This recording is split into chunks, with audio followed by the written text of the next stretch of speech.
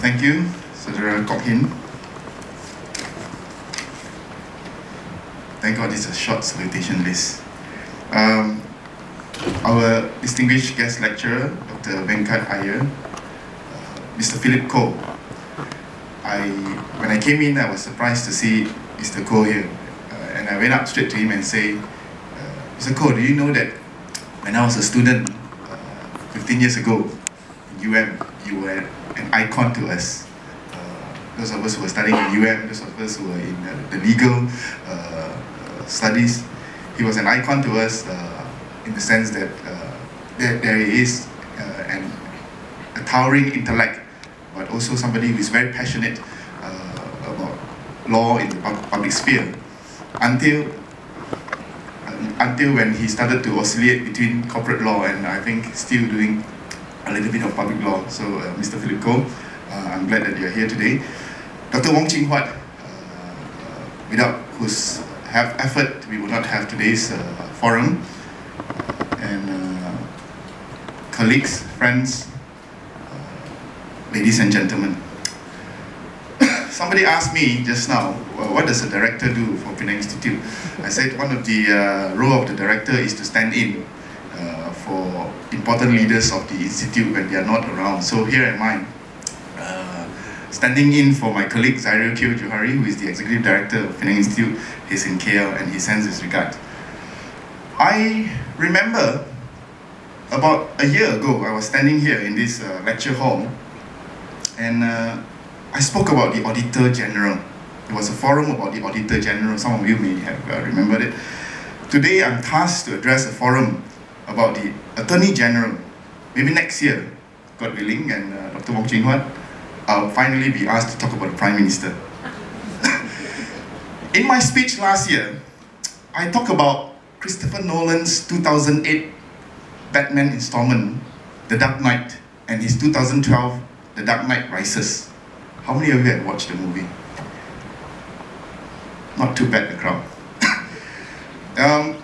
In the movies, if you have watched it, Batman, our superhero, the billionaire playboy by day and the vigilante superhero by night, and Jim Gordon, the head of Gotham City Police Department, worked together to keep secret the crimes of the former Attorney General, Harvey Dent, who finally became Two-Face, the famous villain in the Batman series. And their reason why the police and our superhero came together to keep the crimes of the former Attorney General secret, their reason is simple: to maintain public stability. Isn't this a very familiar situation for us here in Malaysia? The big boys coming together to protect certain secret crimes to ensure social stability. Do not question the government's action. Do not question 1MDB investigation. Do not even question 1MDB. Do not question anything, whatever. We need to maintain social order. As if we are better protected when wrongdoings are covered up, especially wrongdoings of the powers that be. And that becomes some kind of sick logic internalized in our society today, that society is sustained by criminal activities.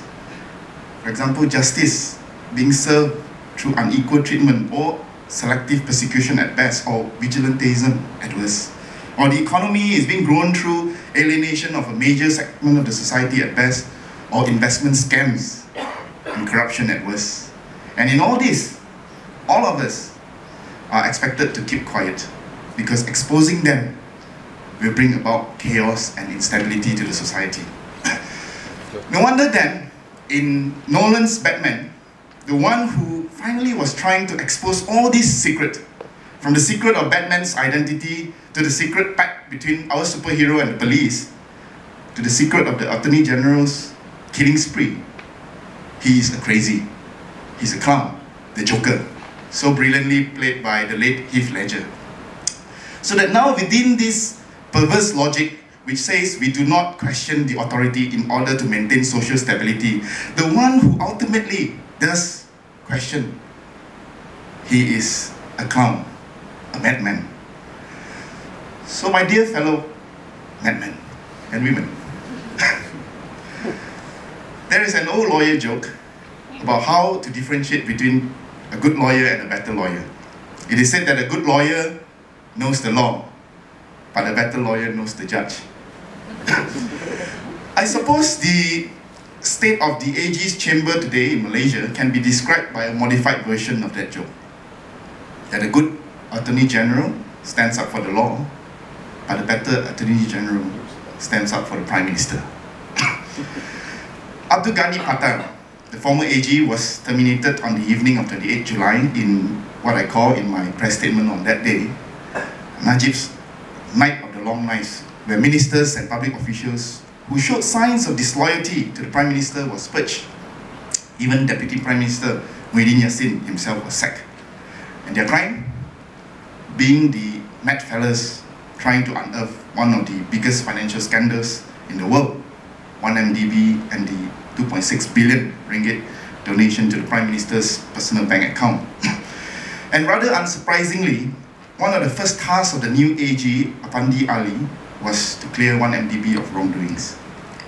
But my dear friends, this latest debacle of the institution of the AG is but the result of a long, deep crack sustained over many decades of abuses.